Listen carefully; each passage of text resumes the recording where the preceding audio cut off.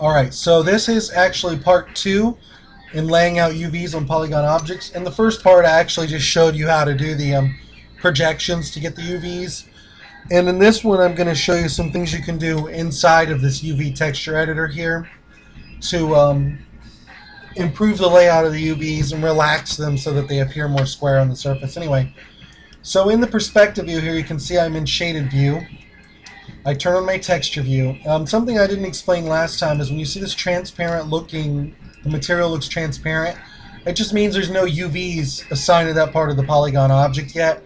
So really, it doesn't have anything to show the material yet, because the UVs are how it shows textures. And shaded view, it's just showing the base material. Alright, we're looking at a textured view though now. And we have quite a few seams here, here, where the pattern's just really disrupted. And if you had a Photoshop image on there going across, you would actually see that line cutting into your texture. And it would look really nasty. So we went over this before, and I've just mapped these sections, and you'll see how I can select a section here, go to shell, hold down Control, right mouse button, and it's just that shell, that one map I did, one projection. And we have our big shells here, and so and so. So what we want to do is I'm just going to maybe refresh a little. We want to just select these edges, and I'm going to zoom in here so we can see what's going on a little better. Okay. Select the edges you want to sew together. You'll notice that it's selecting the edges on the other shell that basically match.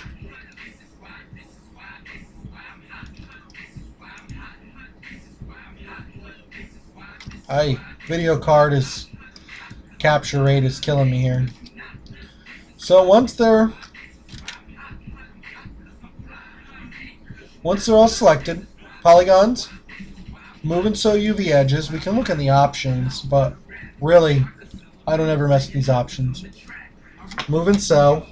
We just eliminated that seam at the bottom, and we'll work our way up.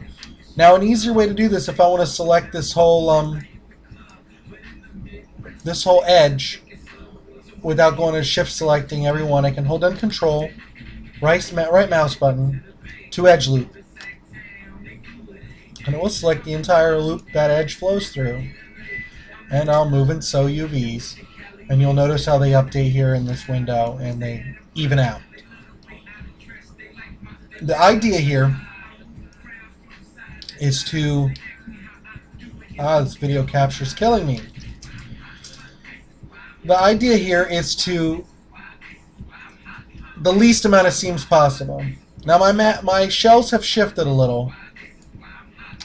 So I'm going to select these two things, and I'm just going to, because you want them relatively in a really good position to line up really well before you do your move and sew, so that there's the least amount of distortion when you move and sew.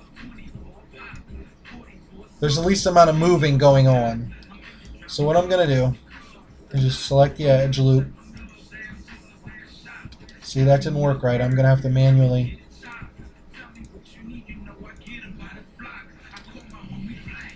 select these edges. And we're going to sew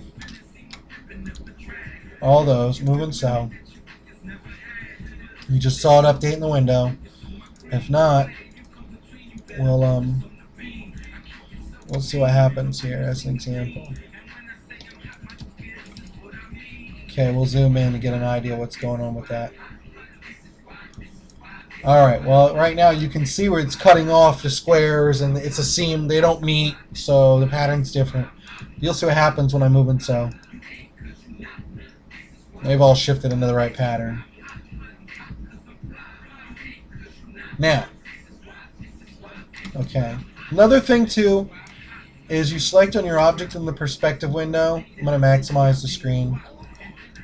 And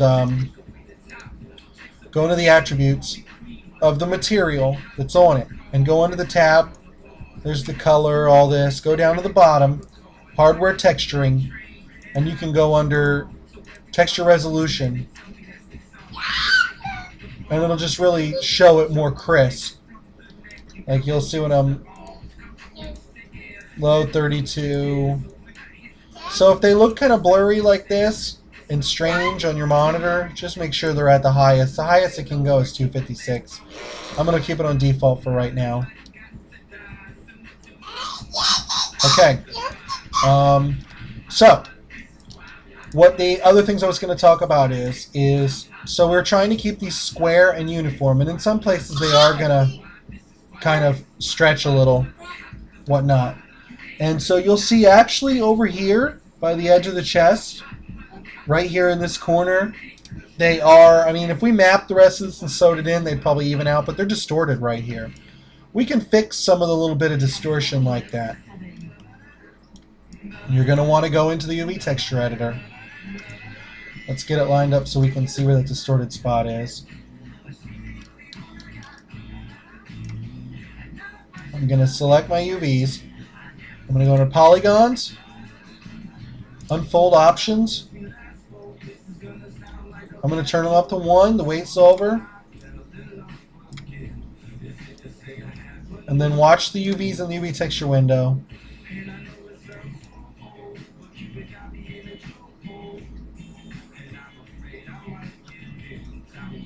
They've kind of relaxed out a little. If I Control Z, you'll see? And on my model, they've laid out more square and naturally. And we should have actually noticed that we've actually fixed that distortion. It's gone now. They're perfectly, almost perfectly square. It's still minimal, extremely minimal distortion there, but for the most part, by unfolding them. Also, the other command is relax on there too. That'll help smooth those out.